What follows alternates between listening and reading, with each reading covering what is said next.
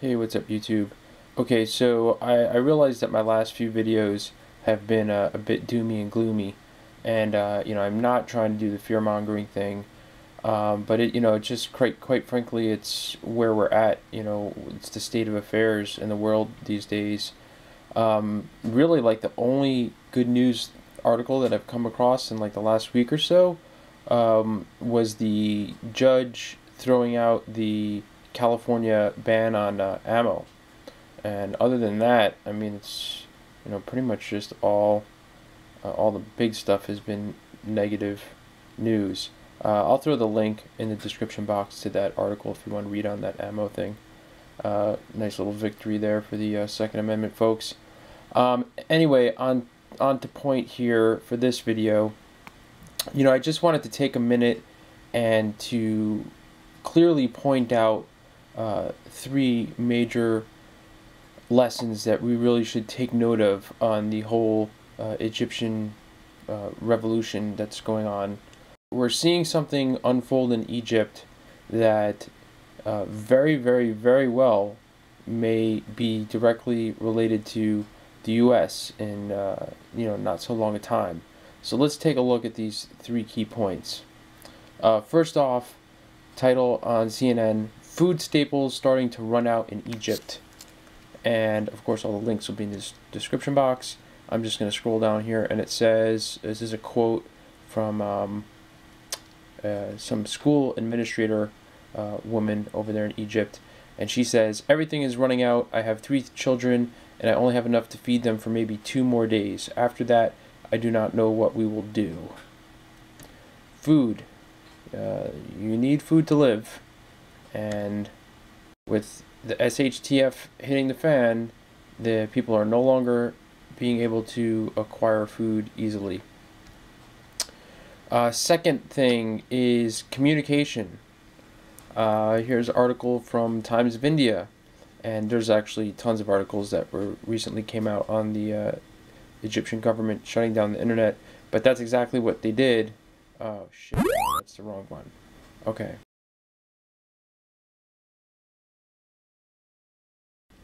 Okay, second lesson learned is coming out of the Wall Street Journal. Egypt shuts down internet and cell phone services. Most everybody who's watching this probably has already heard about this because this was pretty much plastered all over the place. The Egyptian government, in fact, did shut down the internet. At first, they just focused on the social media sites like Twitter and Facebook, but then they took the whole thing down. And they also did this with a lot of the major cell phone carriers. I don't know if it was all the cell phone carriers or whatnot, but it definitely was a bunch of them.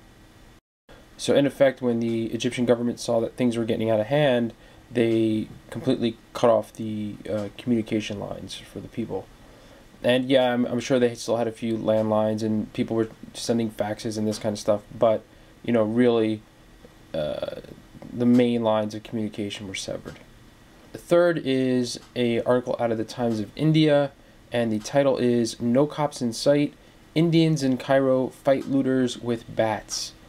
And this article is representative of the general situation where a lot of the cops were no longer at their post, and well, in fact, specifically for this Egypt situation, the cops were causing a lot of the trouble, trying to go after a lot of the protesters, and but whatever, that's a tangent. The point is that the cops weren't there to protect the citizens, and as this article points out, in this particular instance, it was a group of Indians that were using their children's cricket bats and trying to defend their neighborhood.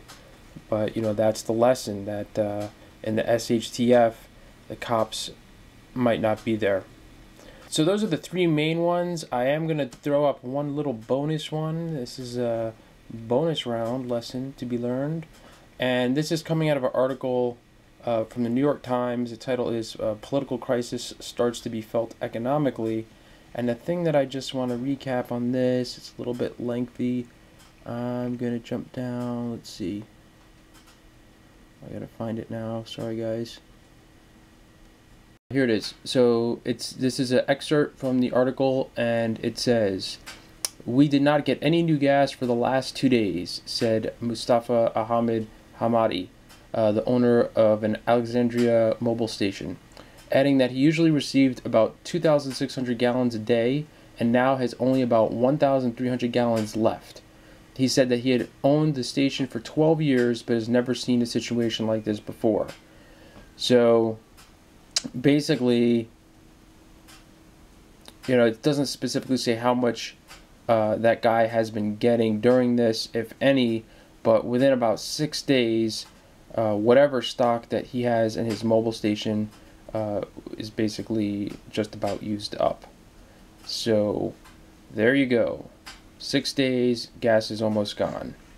So those are the main lessons that I wanted to bring to everybody's attention, and I definitely think they're worth definitely taking mental note of, if not some sort of physical note of. And this is it. We're seeing it play out in black and white right before our eyes, and there really is, in my opinion, no argument to say why we wouldn't experience similar things if this came here. And I just have to crack up when I saw another article that I don't have in front of me, but Obama was saying that the Egyptians, or what was he saying? He was saying that the Egyptian government shouldn't have shut the net off, or that something like that would never happen here, or it was something to that effect.